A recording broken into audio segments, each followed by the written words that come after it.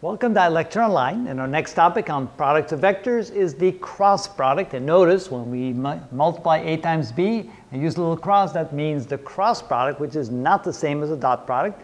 We also call this thing the vector product, and the reason why we call it the vector product is the result of the cross product is another vector. For example, graphically, let's say we have a plane. Plane can be in any direction. Let's say we have two vectors that are on that plane. Vector A and vector B are on that plane, and they make an angle between them. Let's call the angle theta. The result of that product, if I multiply A times B via the cross product, I get a third vector. Let's call it vector C.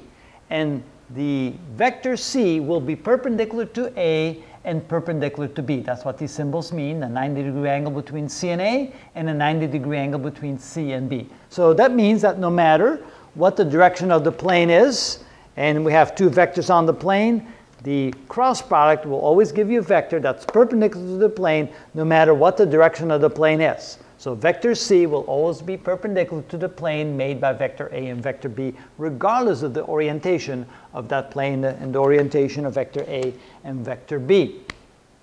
All right, so first let's learn something about vector C. Let's go and learn about the magnitude of vector C. It turns out that the magnitude of vector C is equal to the magnitude of A multiplied times the magnitude of B times the sine of the angle between them.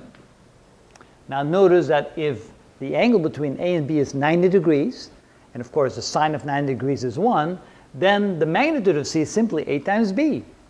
But as the angle gets to be smaller than 90 degrees, let's say 45 degrees or 30 degrees or 10 degrees, the smaller the angle gets, the smaller the sine of that angle is, the smaller the magnitude of C. And in the end, if A and B are parallel and the angle between them is 0, the sine of 0 is 0, then the magnitude of C goes to 0 as well. So the cross product, the magnitude of the cross product, depends on the length of A and B and the angle between the two. Now what happens if the angle gets to be greater or bigger than 90 degrees? Then of course the sine of something bigger than 90 degrees becomes smaller again, and in the end, if the angle between it is 180 degrees, the sine of 180 degrees is 0, and again the magnitude of C goes to 0. So that at least gives you something about the magnitude of C. What about the components of C? How do you find the vector C? Well, vector C will be equal to C sub x in the x direction plus C sub y in the y direction plus C sub z in the z direction. And the question then becomes, how do you find the x component, the y component, and the z component of that vector C, the resultant of the cross product of A times B? So if we, for example, go like this, we know we're going to get the C vector. How do we find those components? Well, it turns out C is going to be equal to the determinant ijk as the first three elements, and of course I use ijk there and I use x, y, z here. That doesn't do you a lot of good, so let me just use x, y, and z. Doesn't matter what we use, x, y, and z. Then we put the components of the first vector, the a vector, which is a sub x, a sub y, and a sub z, and then we put the components for the b vector, b sub x, b sub y, and b sub z. So it's the result of that determinant which gives you the components of vector C.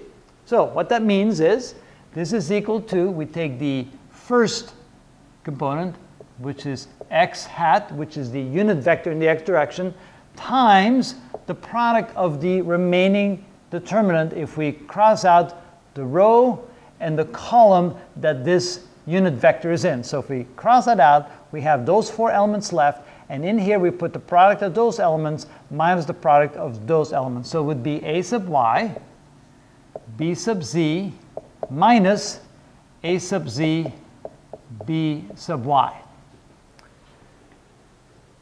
Minus, so we go plus, minus, plus, the signs alternate, minus the next element in the first row, which is the unit vector in the y direction, times, and what we do now is we cross out all the elements in that row and all the elements in that column, and I have these four elements left, so it'll be the product of those two minus the product of those two. So that will give us a sub x times b sub z minus a sub z times b sub x. And finally, to get the third component of vector c, we take the third element in the first row. So now we go plus z hat, the unit vector in z direction, times, and again, we block out all of the elements in the row and all the elements in the column that z appears in. And now we have those four elements left. And we're going to take the product of those two minus the product of those two. So this would be a sub x, b sub y minus a sub y, b sub x. And what that means is that this here will be the x component of our resultant vector. This here will be the negative of the y component of our resultant vector. And this here will be the z component of the resultant vector. So when we multiply a cross b using the cross product, I get a third vector, the c vector, and the c vector will be equal to c sub x, which is ay bz minus az by multiplied times the unit vector in the x direction. Then it'll be plus. Now we have to be careful. There's a minus here. If I turn that into a plus, then of course I have to change the signs there. So maybe just to keep it simple, we'll just keep the minus. A sub x, b sub z minus a sub z, b sub x in the y direction, the unit vector in the y direction, so it's probably better to do that. Then plus, finally we have a sub x, b sub y minus a sub y, b sub x. And that would be in the z direction. And this will be the vector, or the resultant vector, when you do a cross product. So we can find the magnitude by doing this. This is the magnitude of the product. And this is the actual vector of the cross product.